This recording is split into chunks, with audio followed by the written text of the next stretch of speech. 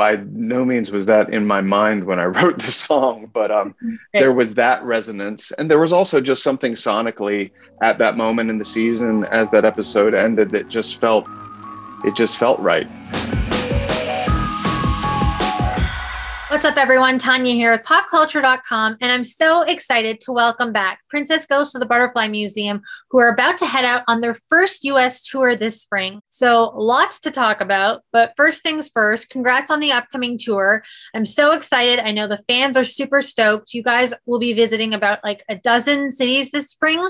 Coming off the UK tour this past winter, how are you guys feeling? Really excited. We were supposed to do this in 2020 and then it got knocked out from the pandemic. So we feel like we're just getting back and just thrilled to be playing live and playing these songs, and can't wait.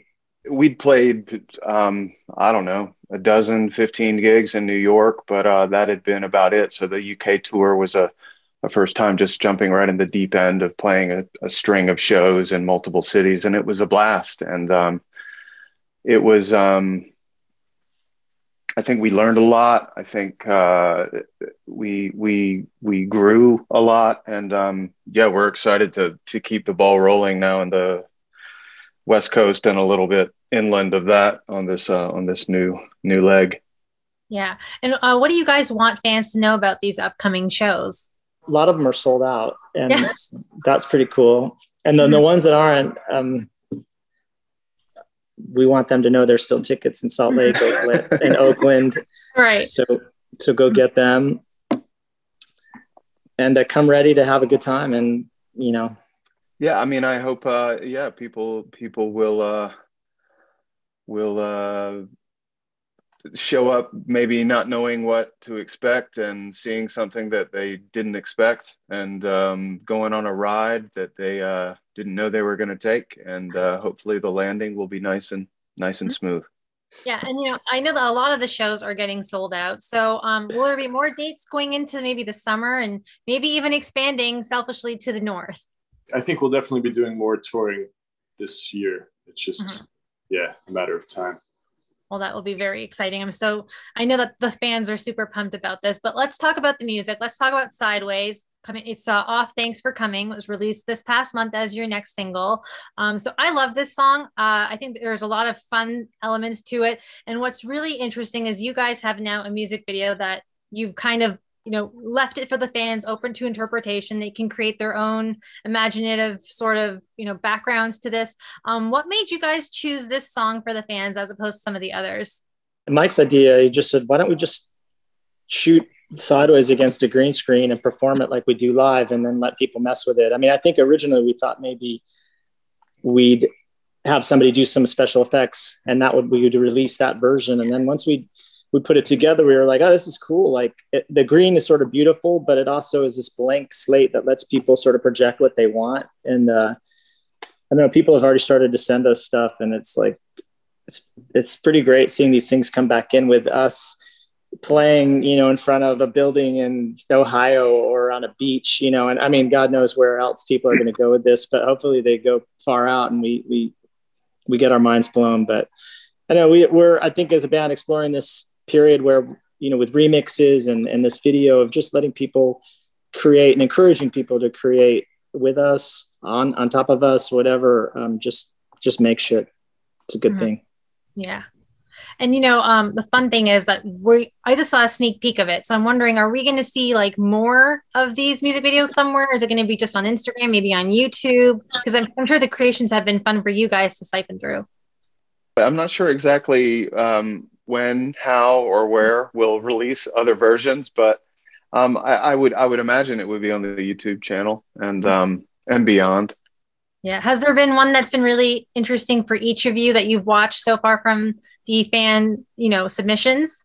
Somebody mashed it up with the movie Sideways with Paul Giamatti, with the wine drinking. Yeah. I thought that was actually really, really well done and funny. And it's just been available for download for a couple of days. So we haven't seen that many, but they're definitely being made right now. Yeah. Michael, do you have a favorite so far? Oh, I mean, yeah, that one cracked me up. And but like Peter said, there a lot of them I think are in the works. So Yeah. I'm not gonna. No. I feel like I feel like I don't have a good enough cross section to pick a favorite yet. Right. You have all this music coming out. Another great track, which I love so much, is Ketamine. And you guys are actually doing something very special with this by releasing an EP called Ketamine Remixes. So I'm just wondering, what can fans expect from this collection? And, why Ketamine? Why this one song to remix? Yeah, I mean, that is a good question in terms of why we picked that particular song. I think it's one that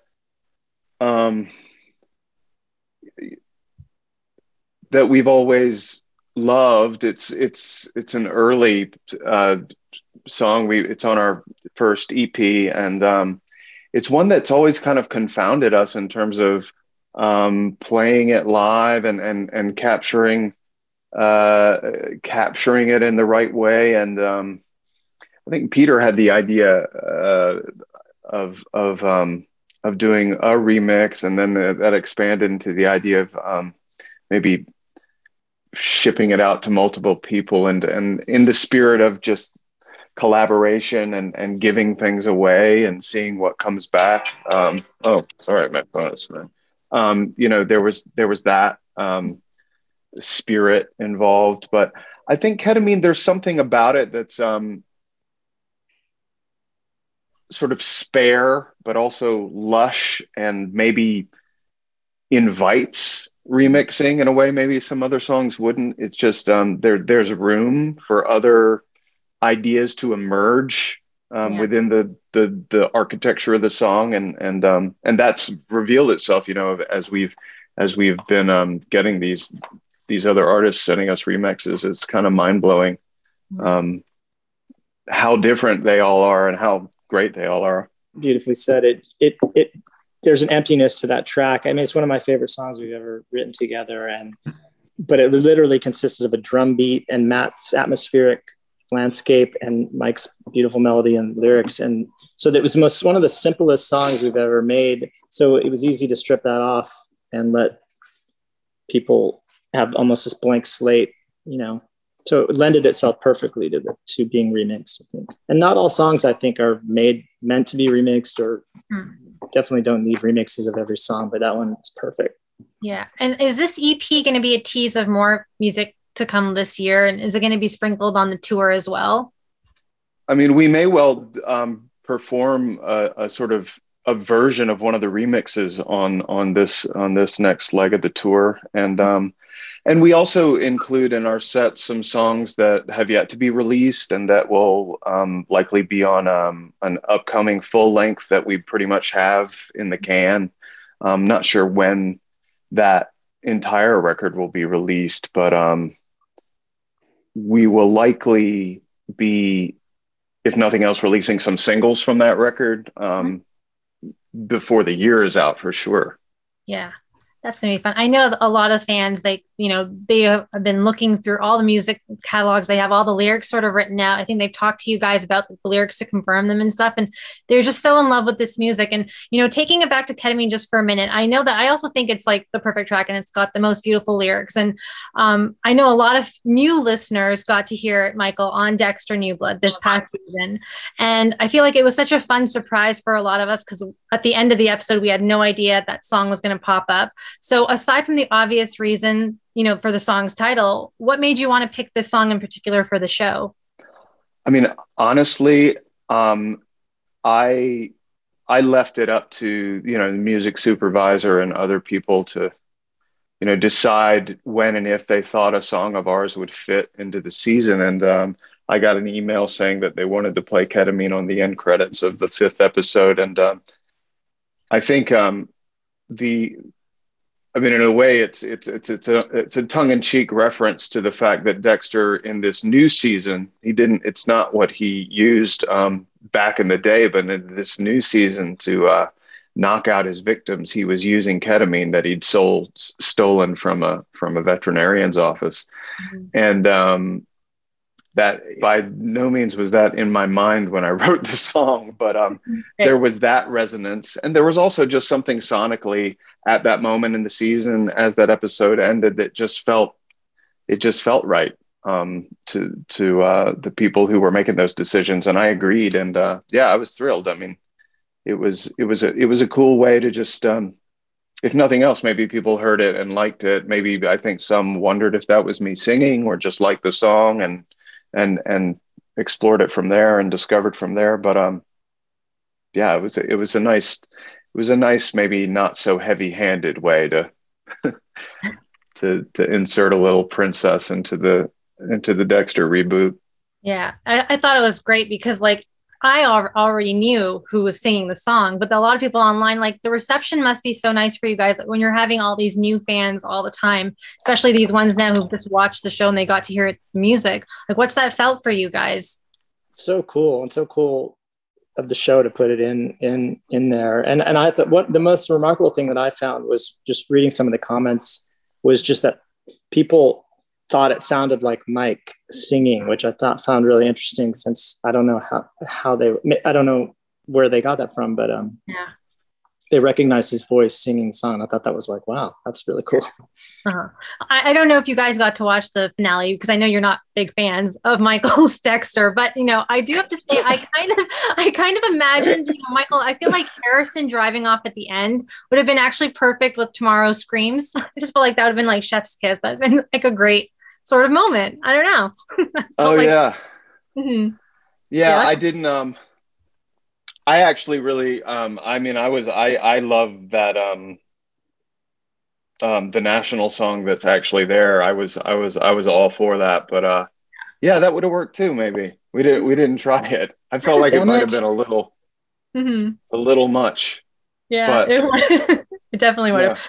Yeah. Before I do let you guys go, I have one of the most important questions I have to ask all of you, and a lot of fans have been wondering for. So get ready for this. But when will you restock the merchandise? Because we need our mugs, we need our t-shirts, we need all of it. So like, when is that coming back? Are we going to be able to see all that, especially when the tour is starting up? Are we going to be able to, you know, get all that stuff to wear it and show our love? Oh, hell yeah. And I think a whole new line of merch is about to hit, and hopefully they'll update the online store as well, but certainly we'll be selling it on tour, and we're gearing up for a big merch sort of store. So thank you for. Of course. And I'm wondering, each of you, Matt, Michael, and Pete, which song are you so excited to perform on this US tour? Well, actually, like Mike said, the version of the remix that we're going to perform of Ketamine, we're doing a new set for this tour, so that's exciting in itself. And okay. Since we haven't played that, I'm really curious. And actually, we added a couple new ones that we haven't played. We're ending the show with a new song, so really curious to see how those go, and excited to try out a new set. I would say, yeah, we are throwing a couple of new tunes in here that we didn't play ever, or no, I guess we just didn't play on the UK tour. So I'm excited for those. But yeah, I'm just excited for the whole thing and the whole journey, and seeing people and seeing some friends out there I haven't seen in a while, you know, might come to the shows hopefully. So yeah, looking forward to all of it. Yeah, super stoked. Michael, what about you? I don't know. I mean, I definitely agree with how Peter and Matt both answered that. I mean, truly, it's whatever song we're playing is the one I love performing. I mean, I love just sort of like being inside. They're like our children, you know. We love them equally, and we love them, and they alternate being our favorites. They're our favorite while we're playing them, you know. Well, Michael, Matt, Peter, thank you so much for your time today. I really appreciate it. I'm so excited for the new tour, the music coming out, everything you have planned for this year. We cannot wait. Guys, for more with Princess Ghost of the Butterfly Museum, keep it locked to popculture.com for the latest.